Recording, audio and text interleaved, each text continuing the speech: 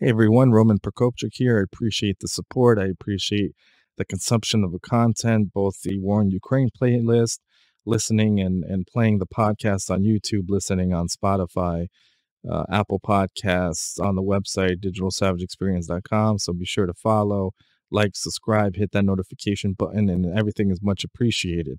So everybody's like in an uproar. This war wouldn't have happened if Zelensky wasn't president and, Biden and so on and so forth. This current conflict actually started in 2014. It's been ongoing, and then obviously it materialized into something bigger. So Crimea was annexed in 2014.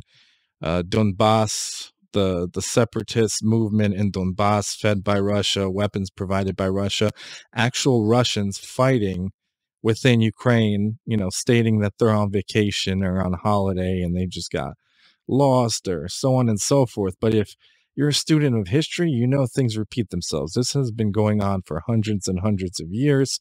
Artificial famines, genocides, aggression towards the Ukrainian people, Russia pretty much trying to wipe out every notion of the Ukrainian language, culture, and heritage at every chance that they got. So it's really funny that you got all these Russian propagandists, all these trolls saying this, that, or the other. So it's baffling, but I just want to kind of break down some facts from a blog post I wrote a few months ago about the aggression. Basically, Russia has been destroying the Ukrainian language and culture for over 300 years. And here's how. Obviously, it's been longer than that, but I just wanted to recap the many things that have gone on in the past 350 years. So in 1720, Peter I decreed banning printing in the Ukrainian language and seizure of Ukrainian church books. Obviously, that's not suspect at all. And then you're talking about eradicating a culture. That kind of sounds like Nazism and genocide to me. But, who am I? Just another person, I guess, on YouTube with a Ukrainian heritage, born there, Ukrainian, family there, and members of my family still fighting in the military currently. But, what do I know? 1729. Peter II ordered all government decrees and orders written in Ukrainian to be rewritten in Russian. 1763, Catherine II banned teaching in Ukrainian at the Kiev Mohila Academy. 1764, Catherine II ordered the Russification of Ukraine. That doesn't sound suspect at all. 1769, the Russian Orthodox Church ordered the confiscation of Ukrainian primers and church books. 1775, the destruction of the Zaporizhian Sich and closing of Ukrainian schools at the offices of the Cossack Regiment. 1789, the Polish Sejm Commission on Education ordered the closure of all Ukrainian schools. 1804, according to a special royal decree in the Russian Empire, all Ukrainian language schools were banned, which led to the complete degradation of the Ukrainian population. 1832, reorganization of education in Ukraine transformed all teachings into Russian language. 1847, increased persecution of the Ukrainian language and culture, the prohibition of the best works of Taras Shevchenko, Panteleimon Kulush, Mykola Kostomarov, among others. 1859, Ministry of Religion and Science of Austria-Hungary attempts to replace Ukrainian Cyrillic alphabet with Latin in Eastern Galatia and Bukovina. 1862, closing of Ukrainian Sunday schools for adults in the Russian part of Ukraine. 1863, Voluev Circular,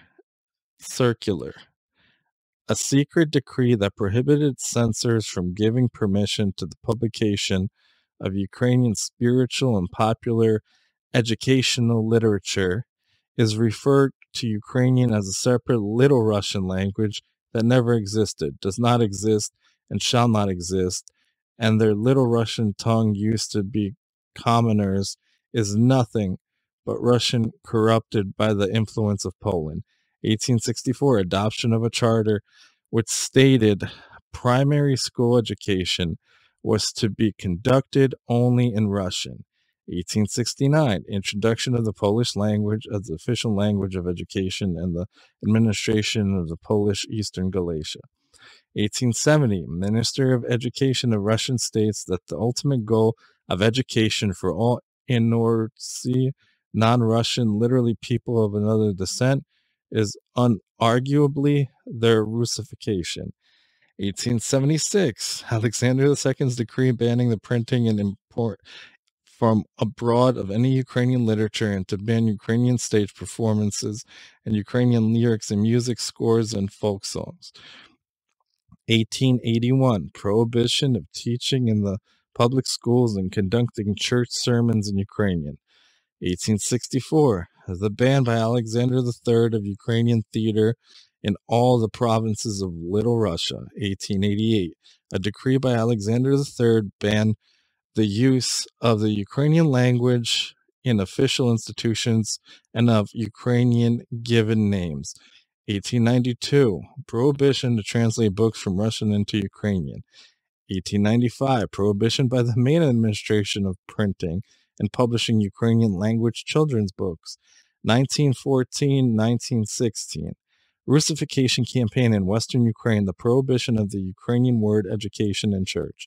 But, who am I? So then, believe it or not, things did not get better until Stalin's rule, which, it really didn't. But where somewhere between 4 and 7 million Ukrainians were starved to death in an attempted genocide, that is a lot of Ukrainian speakers that could no longer pass on the language and culture. So basically, Russia has been trying to destroy the language and kill off Ukrainian people and replace it with its own culture, its own values, its own heritage. If that's not anything less than genocide, then I don't know what actually is. These are all like the suppression of the language, the destruction of the actual culture and heritage, and how that's actually happened. But Ukraine also has suffered not only culturally, not only trying to be stripped by the language and heritage, but also by victimization in terms of genocide, like I mentioned, artificial famine. So this war is literally fighting for existence. If we just stood down and Russia came, that would have been the alternative. Russia leaves, there's still a Russia. If Ukraine didn't fight, there is no more Ukraine. So I don't know what people are actually talking about that don't understand history. But from 1918 to 1921, Russian Bolsheviks waged war against the Ukrainian People's Republic and started the USSR occupation of Ukraine. Since 1929, Russia has participated and practiced forced collectivization, which led to 1 to 2 million people killed or deported to gulags. In 1921 to 23 and 1946 to 47, artificial famines claimed the lives of anywhere from 1 to 5 million victims. From 1930 to around 1950, the Great Purge claimed the lives of 200,000 victims. From 1932 to 1933, Holodomor, the genocide of Ukrainians, claimed the lives of between 4 and 5 million people. An artificial famine where all food and grain was destroyed or taken. In 1939 to 1941, Russia had a forced deportation from Western Ukraine into remote regions of Russia, which saw 300,000 deported and 24,000 killed. In 1942 to 59, Russia waged war against the Ukrainian insurgent army, which led to the deaths of 153,000 Ukrainians and 132,000 Ukrainians were repressed. In 1944, Russia deported 200,000 Crimean Tatars from native Crimea.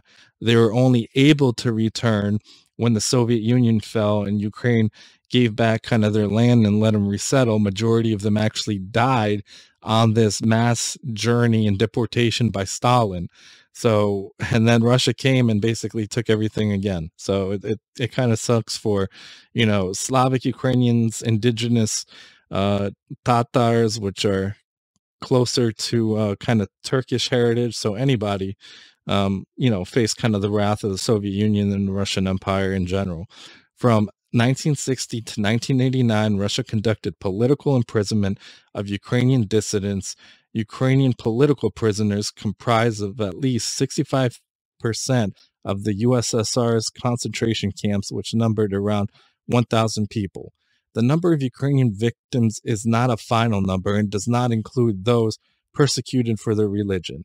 So these are in the total numbers, and Russia has killed somewhere of almost around 10 million Ukrainians in the 20th century alone. So, who is the aggressor in this equation? Who has the history of violence and brutality in its DNA going back all the way to Ivan the Terrible? It's sad that a majority of the world does not know this history. Being born in Ukraine and my family persecuted for our religious beliefs, I know firsthand the impact. The statistics come from the Ukrainian Institute of National Remembrance and the Center for Research of Liberation Movement. So, like I said in the beginning, some of the stuff I mentioned was basically completely destroying and wiping out the Ukrainian language, which is different than Russian because Ukrainians understand and speak Russian, but if you speak Ukrainian to a Russian, they have no clue what's being said. Maybe a few words, but it's not at all. And the destruction of literature, the banning of writing specific works or translating into Ukrainian, destroying the culture, and then ultimately, like I said, destroying actual lives. Millions and millions of Ukrainians have been slaughtered over the centuries, tens of millions, really. And the world just sits there and says, "Oh, Zelensky did it. It's Biden. Russia's the good guy. Let's get the biolabs. It's a funneling front for Biden and Sleepy Joe and this and that." Like, knock that off for real. Go read a book. Go read some history. Go ask some historians. Do your own research and stop listening to the mainstream media and this nonsense. Slava Ukraini, Heroyam Slava, Slava Bohu, God bless.